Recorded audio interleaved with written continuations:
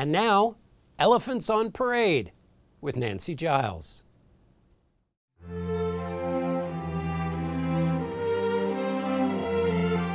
The coast along Newport, Rhode Island is lined with Gilded Age summer homes, once owned by the Vanderbilt and Duke families.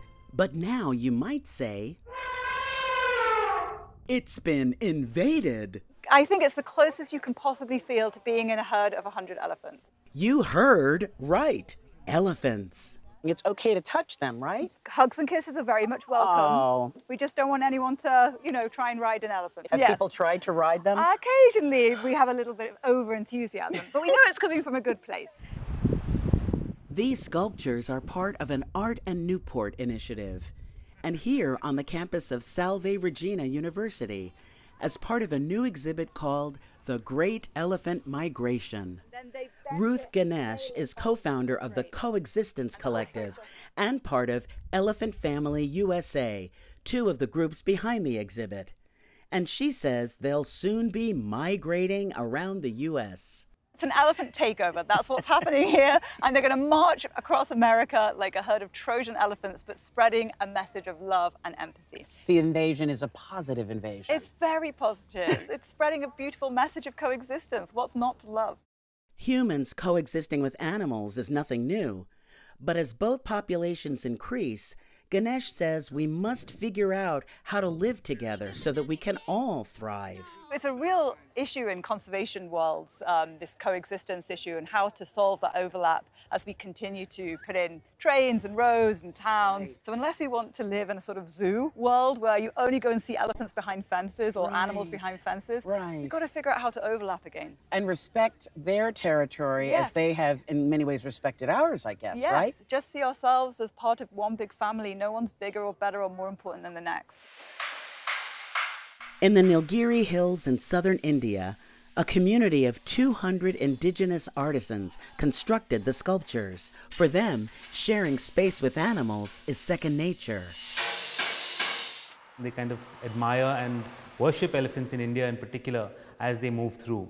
And it's really important for that affection and that relationship to stay alive. Tarsh Takekara lives in India and is a co-founder of the exhibit. He says elephants are increasingly being driven into human spaces. I think the biggest problem is lantana. It suppresses the growth of all the other native vegetation that animals used to eat. So once lantana completely takes over an area, there's nothing left for animals to eat, and that forces them out of the forests more. So he decided to turn that lantana, a toxic weed, into something beautiful. It gives people a livelihood and it clears lantana from the forests. So it's a kind of win-win situation for both the people and nature. Using lantana to create these sculptures is an intricate and detailed process. Each elephant takes about 3 months to make.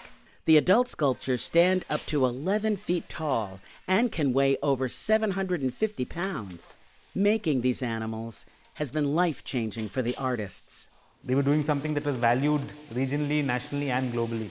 So everybody suddenly recognized them as creators of these beautiful elephants rather than as unskilled manual laborers. And I think that has been the biggest shift for all of them. Their status in society has changed significantly, and of course the revenue that they get. Here in the U.S., the sculptures can sell for more than $20,000. Proceeds will go to conservationist efforts across the globe. And this week, the herd hits the road. Destination? New York City's meatpacking district downtown. When you talk about elephants and art, there is that idea of the elephants almost being an art piece in their own right. I think it was Picasso that said that the elephant is evidence that God is an artist. I mean, there is no greater curious looking animal on the planet. And everybody loves them. I'm yet to meet the person that doesn't love them.